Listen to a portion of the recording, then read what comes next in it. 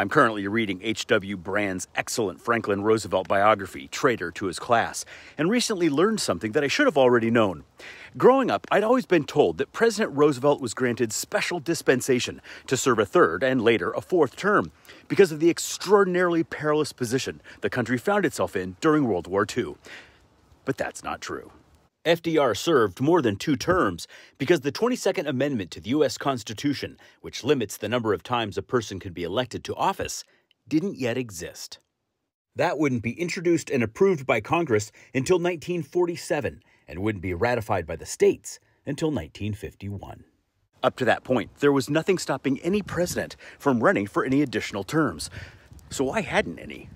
Because George Washington and Thomas Jefferson, America's first and third presidents. John Adams, the country's second president, served only 1 term because his re-election bid was foiled by Jefferson. Decided not to serve 3rd terms, which established the 2-term tradition. And there were plenty of people at the time, including James Madison and Alexander Hamilton, who supported lifetime tenure for presidents, something their opponents dubbed an elective monarchy. From 1789 until 1951, 162 years, the only thing stopping American presidents from staying in office longer than 8 years was a mere custom.